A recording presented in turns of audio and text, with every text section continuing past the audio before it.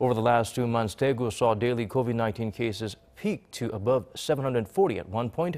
Today, 0. On front lines battling the virus are the nation's healthcare workers.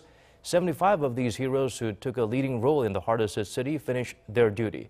Kim Sungmin reports. From a peak of 741 confirmed cases in one day, right until the first day without a single case. In the battle against COVID-19 in Daegu, 75 newly commissioned nursing officers have been heroically fighting on the front line. And today, the 60th graduating class of the Korea Armed Forces Nursing Academy have successfully finished their 5 weeks of duty and returned home. It was such a huge pleasure to carry out this duty and be able to devote myself to the country and the military. During the 5 weeks, the officers were assigned to Korea's Armed Forces Daegu Hospital to provide medical support after the region saw a rapid spread of the virus. It was unusual for the officers to be thrown into actual work right after graduation, but their efforts were applauded by the public.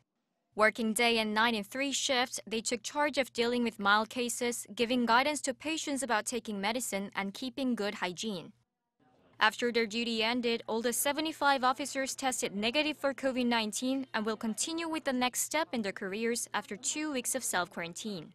During the appreciation ceremony for the nurses on Thursday, Defense Minister Jung Kyung-do sent his gratitude through a video clip. He said he's proud of them for answering the call and putting themselves in the front line to fight the unprecedented threat of COVID-19. While the 75 nursing officers have returned home, around 300 personnel from the Army Medical Forces will stay at the hospital and carry on with their duties. Kim Sungmin, Arirang News.